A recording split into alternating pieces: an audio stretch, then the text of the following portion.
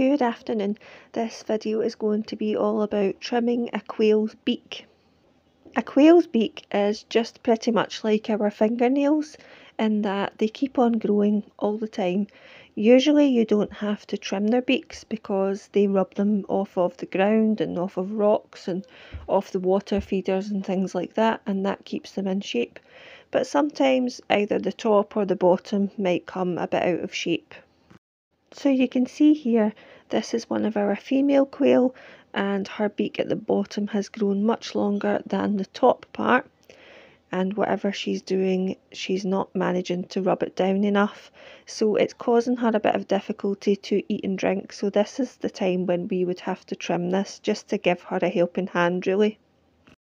So just the same as your fingernails, you can use strong nail clippers to clip this extra part off, or you can use dog claw scissors or clippers to do this as well if you have dogs or cats. And you're just trimming the extra part so that it meets in line with the top part of the beak.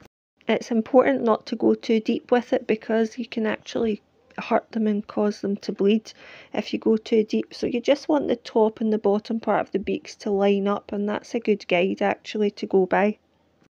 So you just want to get a hold of your quail so they can't fly away, and just clip the bottom part or the top part of the beak just to get the two parts of the beak to line up. Don't take off any more than that.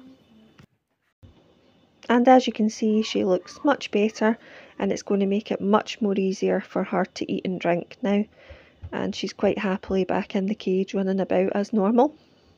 So fairly easy to do. As I said, don't take off too much.